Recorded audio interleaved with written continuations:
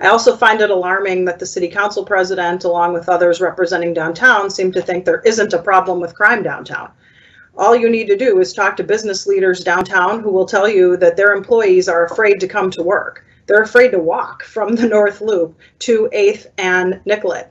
That is a reality. Their perception is the reality. We have 40 restaurants who have banded together to say that they can't get people to work in their restaurants, even when they are open, because people are afraid to come downtown. We have 50,000 residents living downtown, and they're often afraid to go outside because they hear sirens, helicopters, and they see all sorts of civil unrest right in front of their front door.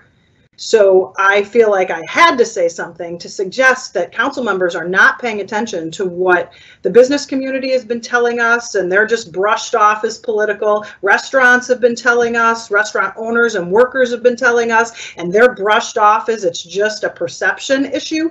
Their perception is their reality. Do we want people coming back to work downtown?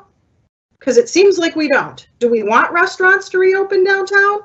Because it seems like we don't. Do we care about whether or not there's people renting apartments and buying condos or living in housing downtown? It kind of feels like we don't, because if we cannot implement public safety in our city, people are going to flee and the tax base is going to suffer, and we're going to have a lot less money to do all of the things that we think we need to do. Maybe I'm just in my house, in my own world, hearing from everybody who thinks this is a problem, and you guys are all in your houses hearing that there's no problem, this is just a perception problem.